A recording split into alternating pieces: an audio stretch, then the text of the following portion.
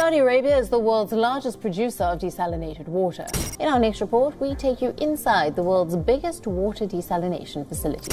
Saudi Arabia has shocked the American scientists by turning its vast deserts into luscious farmlands. This is Saudi Arabia. It is the 14th largest country by land area, with an area of 2 million square kilometers.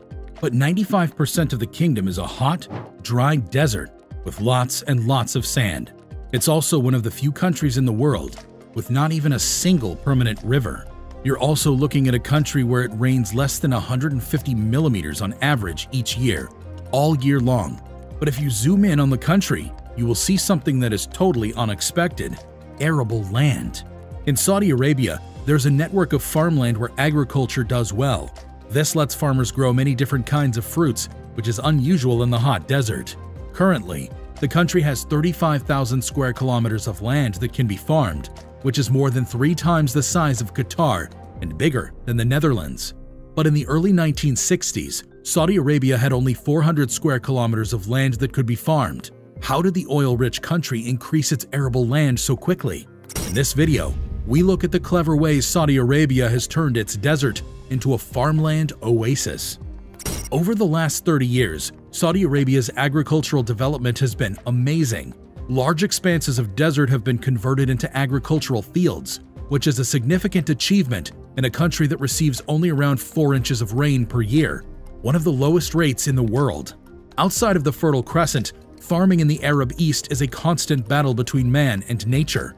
Most of the Arabian Peninsula, which is one of the driest places on Earth, doesn't get much rain, and much of what does fall runs off into the desert or evaporates quickly. Even so, Saudi Arabia, which is the largest and driest country on the peninsula, is making some of the most innovative and important agricultural changes in the Arab world right now.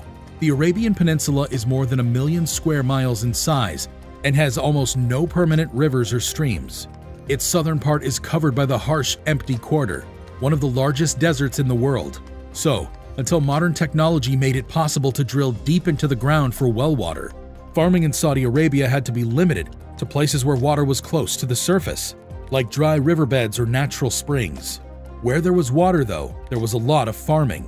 In the southwest, for example, farmers started growing and exporting coffee in the 16th century. At Al-Hassa Oasis, which is one of the oldest in the world, people have been growing the important date palm for hundreds of years. Until not too long ago, the date palm was one of the most important sources of food in Arabia. Alfalfa, wheat, barley, sorghum, rice, and millet were also grown by farmers in the past. With the first attempts to find oil and the introduction of modern drilling technology, traditional farming in the eastern province changed, and later, so did the way people ate. And now, with a lot of money coming in from oil and a government that wants to make farming better, almost every farm in the kingdom is constantly changing. Experts at Mastock, which runs 600 farms in Europe, believes there is great potential in Saudi Arabia. They have demonstrated this belief by purchasing a 30% stake in 4 of the farms they operate and by managing the 2 other farms on a profit-sharing basis. In partnership with the Saudi government, their newest and biggest project is a dairy farm with 8,000 cows in Harad.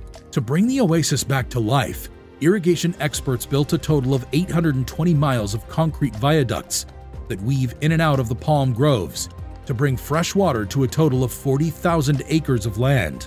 They also built a network of 900 miles of drainage canals and new roads to make it easy for farmers to get to their fields. Because of this, the middle of the L-shaped oasis is now a huge garden with 30 different kinds of plants, including vegetables and fruits. These plants grow in cool corridors between the tall trunks of date palms. Around its reclaimed edges, strong young palms have taken root, and lush green alfalfa spreads out toward the protective swaths of tamarisk trees. The space between the swaths is set aside for range land. More importantly, farmers who left their land because of sand and salt are moving back to it today. One important thing that helped Al-Hassa win was that farmers and landowners had to adjust to new rules, which they didn't always want to do. Landowners where the 35 springs came up, for example, used to control the water supply and weren't always happy with the current system, which gives free water to each farmer based on their needs.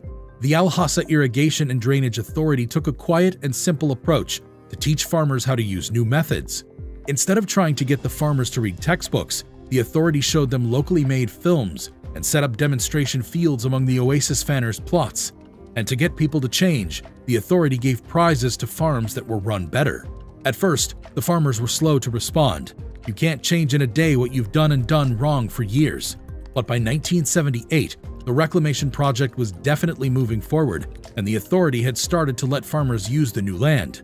Some of it will, of course, go to fans in the area. But as part of a plan to make farms more productive, most of the new land will be farmed by foreign companies with experience farming on a large scale. To get these kinds of businesses, the authority offers incentives like free water and infrastructure paid for by the government. But the main reason is that people in the oil-producing Eastern Province want fresh food. This is because the kingdom's huge 5-year development program is expected to increase the population by a lot by 1980, when huge industrial complexes that are now being built will start to work. Aramco recently set up a 300-acre mechanized demonstration farm to help the government improve agriculture in the Eastern Province. It hopes to grow 8 million pounds of fresh produce per year on the farm, which will help meet some of Aramco's needs and the needs of nearby communities. The farm will also teach Saudi farmers how to use mechanized techniques. Even though the dusty, dead-looking soil of that farm didn't look very hopeful in January 1978, experts who were there were full of hope.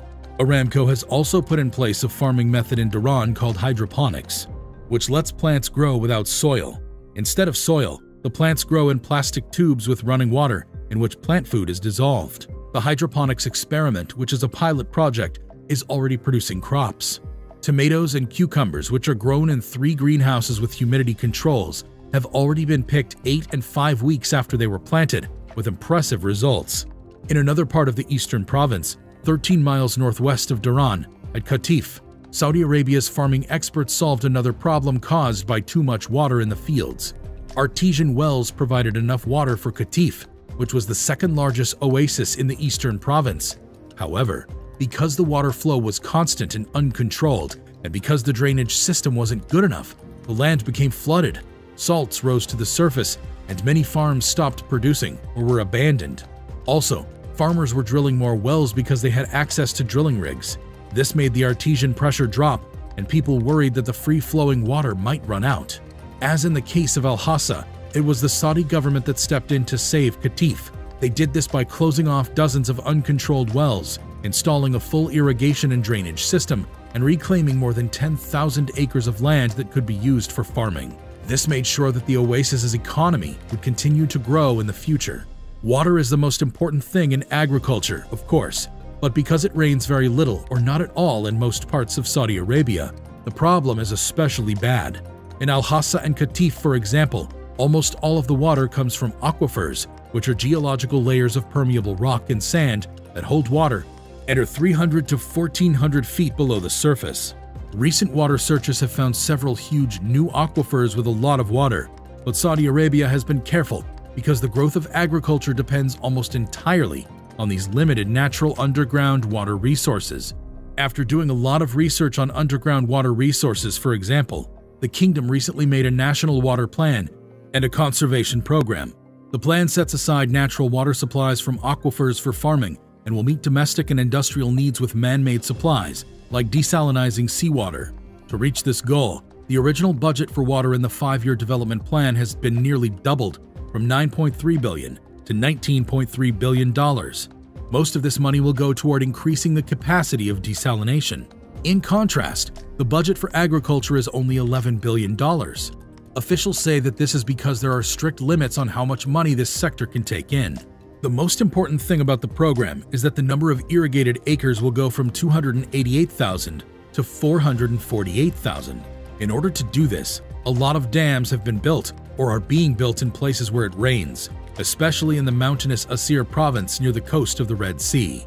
In Asir, which is in the southern monsoon area, heavy rains have been flooding the Tiama coastal plain for hundreds of years. So, the government built a large dam across the Wadi Jizan a few years ago. The Jizan Dam, which is 1,000 feet long and 133 feet high and can hold up to 18 billion gallons, has helped stop seasonal floods that used to come down the Wadi, washing away topsoil, uprooting plants and seeds, drowning animals, and destroying homes on the plain below. The water is also collected and stored for later use by the Jizan Dam. So, The Tihama Plain could become the richest agricultural area in the kingdom, especially when a series of interlocking irrigation and development projects are finished. With this kind of help, farmers in the area are expected to improve and increase their production of sorghum, which is a key food and a source of animal feed, as well as grow more crops. Cotton, for example, is grown on a trial basis, and there are plans to bring in corn, peanuts, sugarcane, and exotic fruits like papaya and mango. Other plans call for the building of nurseries to grow eucalyptus and tamarisk trees, which are important tools in the world's fight to stop deserts from spreading. At the other end of the kingdom, near the Great Nafud Desert, is a huge steep land that used to be great for grazing but is now in a bad way because of droughts. About 37% of the people in the area are nomads, and like everywhere else in the kingdom, special care is being taken to include these Bedouin tribes in the national ceremony. Since water is important for both growing livestock and growing crops, the Saudi government is doing everything it can to get the most out of its limited supplies. Studies are being done, for example, to see if sewage water from cities could be reused in agriculture. We can't let a single drop of water go to waste. This is the motto of Saudi Arabian people, and they're doing their best to establish greenery in the desert areas. That pretty much wraps this video up, guys. Thanks for watching. So, what are your thoughts about Saudi Arabia's astonishing transformation from deserts to green farmlands? Share with us in the comments below. Make sure you subscribe to this channel with a bell notification if you enjoy watching our content. We upload some awesome stuff here which you will most certainly enjoy. Hit a like on this video and leave a comment below. See you guys in the next one.